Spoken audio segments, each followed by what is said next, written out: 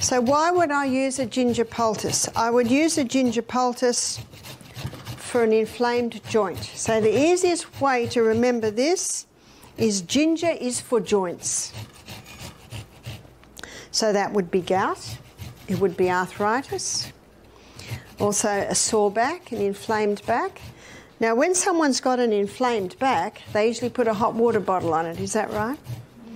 But if the back is hurting because of inflammation, where's my knife? Here. The hot water bottle will relax, and you know the reason why the hot water bottle relaxes is because when we're in pain, the muscles around that area tighten and cramp. Basically, they go out in sympathy with the pain. And you put a hot water bottle on that and it relaxes those cramping muscles. So you do get some relief, but it does not help the inflammation. It can even make it worse.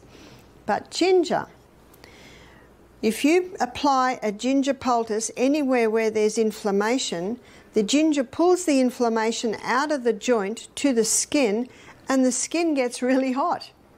So if you apply this to the lower back, the heat relaxes the muscles, and yet the ginger is reducing the inflammation.